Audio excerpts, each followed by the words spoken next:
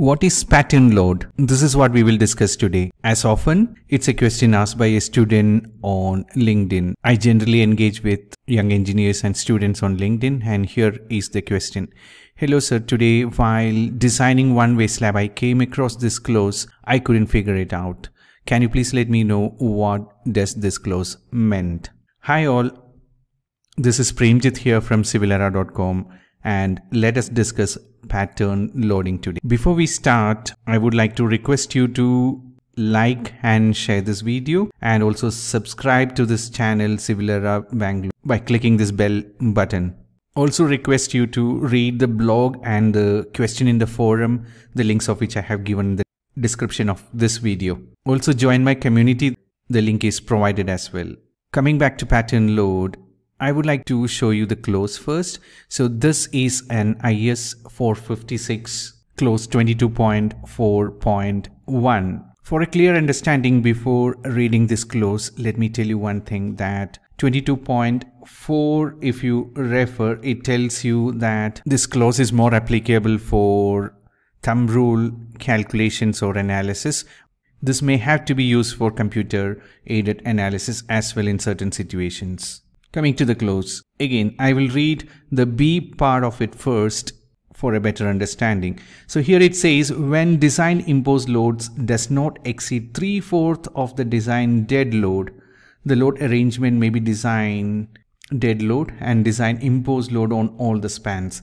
So what it means is that if you have a beam or a slab which is continuous in this manner, and if the dead load and live load variation is not so huge, you can consider the entire live load, imposed load on all the spans at the same time.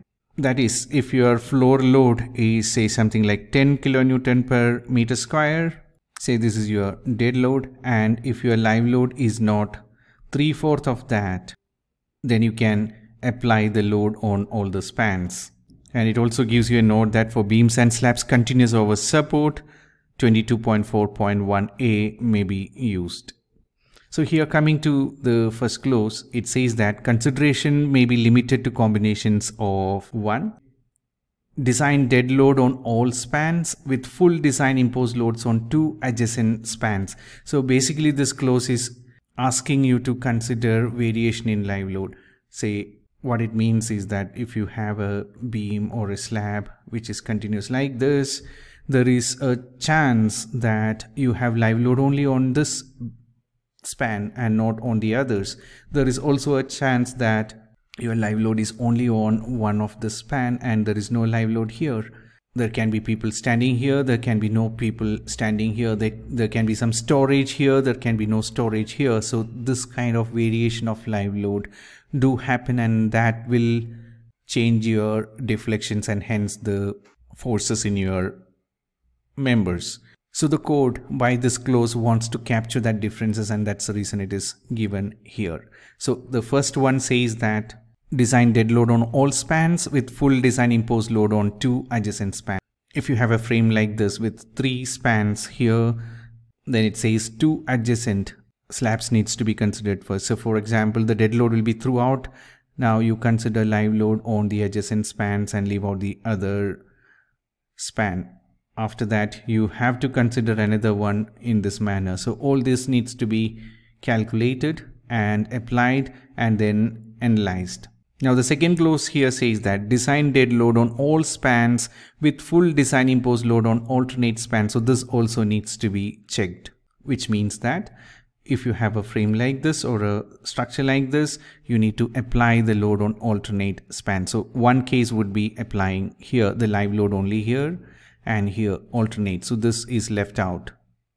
So you have to do one analysis with this and find out your moments and other forces and then design for that. And then you have to do a second case where you apply live load here. Mind you, dead load is throughout on all the base. So this is to take care of the variation in the live load that can result.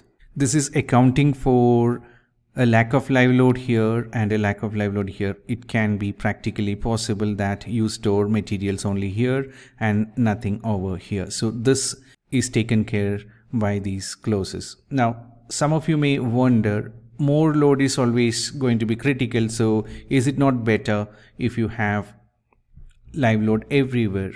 Yes, globally this is correct for the column design or for the foundation design or for the lateral analysis. Yes, this is going to govern, but then when it comes to the gravity design of a local member like this beam or a slab, often this can become critical.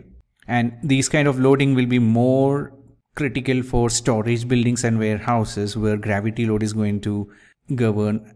And that's the reason that this clause is in here, where if the live load is very less compared to the dead load, you can ignore these considerations. I will quickly show you an ETABS model, a simple model for a better understanding. So let me take the ETABS model. I have already applied the load and done the analysis as well here. So you can see that in one of the model, the entire spans are loaded, and in the other one, only the central span is loaded. So let's see how it differs. So I will first show you the deflected profile, and you will be able to understand the way it is deflecting. Now you can see that if you focus on the central span in your first analysis, in your first model where you have uniform load everywhere, your deflection is less. Whereas if you look at the second model where you have load only here in the central span, its deflection is more, which means that the bottom steel of this particular member for this particular gravity load will have to be higher.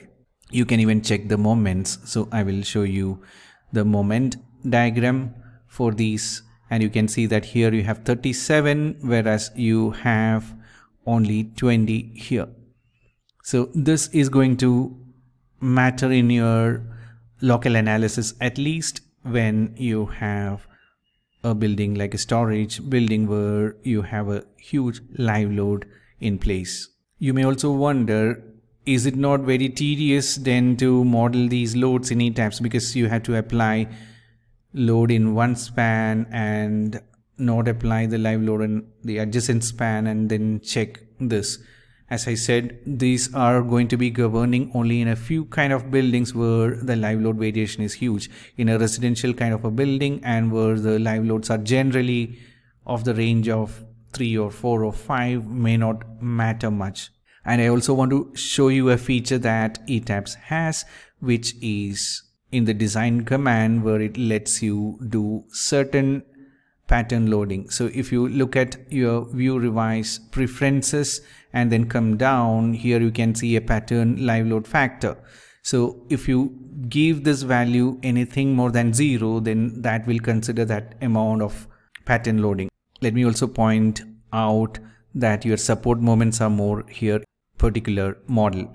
So there will be a variation in the force distribution, and it is likely to affect your design if it's a heavily loaded gravity governing structure. So that's all for today. I hope you enjoyed this video. I request you to like and share and subscribe Civil Era channel. Also join our community for engaging with Civil Era on a daily basis on our posts and videos. So thank you once more. Have a great learning.